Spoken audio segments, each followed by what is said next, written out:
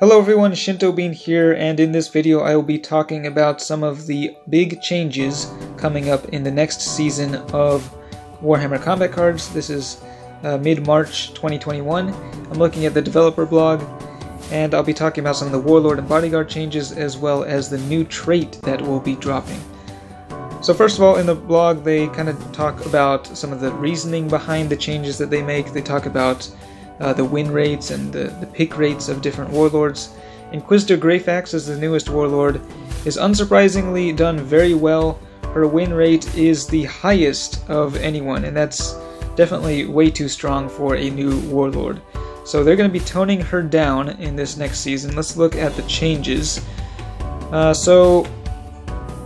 Currently her special rule allows for up to 80% bonus damage.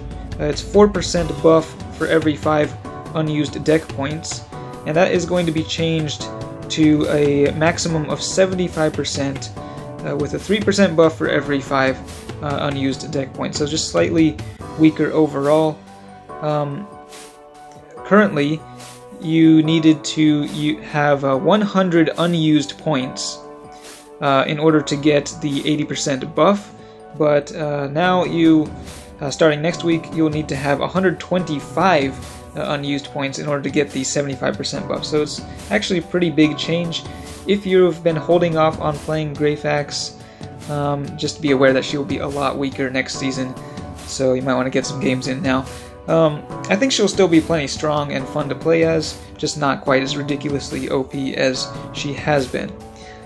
Psionic Blast, as the most recent trait to enter the game, is also actually already got changed. I didn't notice it until they had already made the change. It used to trigger at the start of each player's turn. Now it will only be triggering at the start of your turn, and it's dealing double damage now. So it triggers twice, or it triggers half as often but deals twice as much damage. So same amount of damage overall. I think this is a good change because it was a little confusing, like which Psionic Blast should trigger first if there were psychers on both sides, and now you don't have to look at the animation quite as much. It's not quite as good at taking out shields, but on the other hand, Berserkers will not be benefiting as much from Psionic Blast. So I think that's a good change to Psionic Blast. Now looking at the bodyguard changes, they've made a number of changes to some of the less popular bodyguards and a few minor nerfs to some of the stronger ones. The Wraith Fighter is just getting a 2-point increase, so that's a slight nerf. This guy here, the Phoenix Lord of the Dark Reapers, I don't think this guy is used very much. I think partly because he's just a very rare card. I have him in my collection, but I haven't used him. He's getting a slight buff. We've got the Harlequin Jet Bike. This is a decent card, but I just really dislike the look of the model, so I refuse to use it. The Drukhari Incubi is getting his trait swapped to Fear from Furious Charge, and then the Harlequin player, I don't really use that bodyguard at all. Necrons also, they're getting a few of their just less used bodyguards, just slightly better stats, or a minor increase in cost for the Hexmark Destroyer. I don't think I'll really use any of those, even with their buff. For Tau, Long Strike, the legendary gunship, is getting a slight nerf, but only 5 less damage, so it's not really much of note. The Kroot Shaper is a funny card, I think, because okay, this is like a Kroot who's not wearing any armor, and for some reason he has more health than almost any battle suit. It just seems really weird. I know that they're trying to make him actually useful, but it's just weird to me that a Kroot has that much health. And you got the Stealth Battle Suit and Recon Drone. I just don't really use those at all. For Servants of the Emperor, more units that I don't use. The Imperial Robot, it has a decent ranged attack and regeneration. We got the Death Rider and the Rattling Twins. So yeah. Space Marines also, the Dread Knight. Now this is actually an interesting change. This thing used to have Psychic Link, but it is getting swapped to Big Game Hunter. So previously the Dread Knight had to be paired up with other Psychers for it to be the most effective. Now it's going to be a little more flexible. You could perhaps use it with in decks with warlords other than Grandmaster Voldus. Marnius Calgar is getting a boost to his melee. He is just one of many expensive Space Marine cards that have a strong melee attack, so I don't know if this will be enough to make him truly useful. We'll see. Tor Garadon, I thought that this guy was actually quite good for his stats already. He's seen buffs in the past, but I guess he's maybe just a kind of an awkward unit that doesn't really deal enough damage to really fit in with to be a popular choice for the warlords. So, but yeah, he's going to be quite good for his stats. Chaplain Mores, this guy is not that great, so he deserves a bit of a buff, I think. And these other Space Marines down here, I got the Lieutenants, Blade Guard Veteran. I don't really use any of those guys. The Aggressor I did used to use with Lieutenant Tolmaron. It's a decent ranged unit with Barrage, so it's getting a slight buff. And the Deathwing Knight is one of the few Space Marines with Taunt, so a little extra health is helpful. For Chaos, Celeste is a very strong card at the higher levels.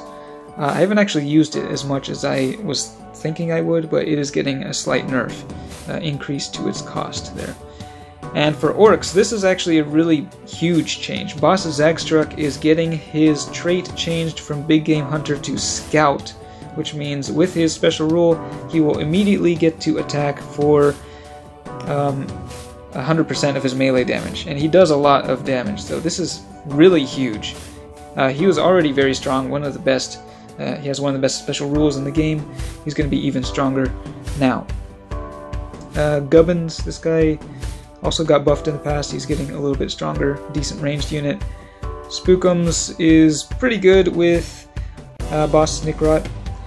These other two, not really that great, just very weak bodyguards with not much use. For Tyranids, they've just buffed a number of the less popular units. The Neurthrope is a Psyker. I suppose if you're going with a Psychic build for Tyranids, it might be pretty strong. Biovore is a decent ranged unit. These others I don't really see used very much. The Venomthrope, Metamorph, and Gargoyle. So yeah, that's it for the changes to bodyguards and such. Now let's get to the good stuff. Let's look at the new trait. It is called Death Blow, and it is an AoE attack centered around the melee attack type. So, what it does, when the unit is destroyed, it will get an extra attack dealing at the first tier 80% of its damage to the main target and 15% to adjacent enemy cards. So it's an AoE attack that triggers when the card dies. So this looks like it's going to be a lot of fun to use, and it will take some timing and coordination to get the most out of it. But yeah, I'm glad that they've added this one into the game, and they've given it to quite a few bodyguards. Let's look at which ones are getting it. For Eldar, the Wraith Lord, which I have never really used. It's a pretty big, bulky unit, so that will be getting Death Blow. The Solitaire. Now this one has had its trait changed a number of times. Started out with Furious Charge, then it was given Fear, I think, then it was switched to Big Game Hunter, and now it'll be getting Death Blow. But I think the Solitaire will be one of the best cards to get it. It's kind of a glass cannon, doesn't have a whole lot of health, but very high melee, so it will die and then deal massive damage. And then the Howling Banshee Exarch, it had Fear, but it will be getting this Death Blow. So I think the Avatar, Fury of the Craft World, will be very fun to use with Death Blow. You'll be able to get massive damage in. And that was one of the weaknesses with the Avatar in the past, was that when your units die, they lose all of their buffs, but if you use these units with it, you will be able to still get one additional attack in when they die. For Necrons, the Tomb Stalker is going to be getting it. That's a very expensive bodyguard. It had Big Game Hunter in the past. And then the Canoptek Wraith, that is just a cheap melee unit that I don't really see used very much. Servants of the Emperor, the Penitent Engine will be getting a Death Blow instead of Furious Charge, so that's a pretty significant change. And then two very cheap bodyguards. I think it will be, I mean, it's a decent trait for a cheap unit, and I suppose with Greyfax it could potentially be dealing more damage as well. For Space Marines, I'm not really sure about this. The Redemptor is getting its trait switched from Big Game Hunter to Death Blow. And then Mephiston, interesting choice. He is a strong Psyker, but he also has a pretty good melee attack when upgraded. And then just a couple of weaker units here, the Wolfen, Deathwing Terminator, and Bloodclaw. For Chaos, the Bloodthirster. A lot of these units had Big Game Hunter. They're getting switched to Death Blow. And then the Bloodletter, that's a very cheap, weak demon. I'm curious to see if this actually counts as a melee attack. I'm thinking it won't. It would be kind of fun, though, if it could combo with Skull Taker and you could take out like 3 enemies in one hit with it. I don't think that's going to happen, but wishful thinking. And then for Orcs, the Death Dread, this is the Bad Wounds, the yellow one. It's getting switched from Furious Charge to Death Blow. And then finally for Tyranids, the Moloch, a very powerful melee monster, and then the Carnifex, which had Taunt. This is going to be a much better option, I think. Now, the one issue I'm noticing here is that a lot of these bodyguards that are getting it, you know, you got like the Carnifex, Moloch, the Death Dread, the Bloodthirster, the Redemptor Dreadnought, and up here the Tomb Stalker for the Necrons, and then the Wraith Lord. All of these guys have a huge amount of health, and what I'm concerned about is that a lot of the time these units don't actually die in the game. They can make it until the end of the unit, and sometimes, like, you know, they survive. They're still on the field when your warlord is dead. So if they do not get destroyed, they will get nothing out of the Death Blow trait. It'll be as if they have no trait at all. So you might have to actually take extra care to ensure that they die so that you can get all that extra damage in. So I suppose that adds another layer of strategy. But yeah, let me know what you think of this new trait and the units that are getting it. It will be interesting to play around with, and I'll definitely be doing a video on it once it is released next week. So that is it. There's quite a few interesting changes coming up this next season. Let me know what you think of them. If you have any questions, concerns, comments, let me know. As always, thanks for watching, and I will see you next time.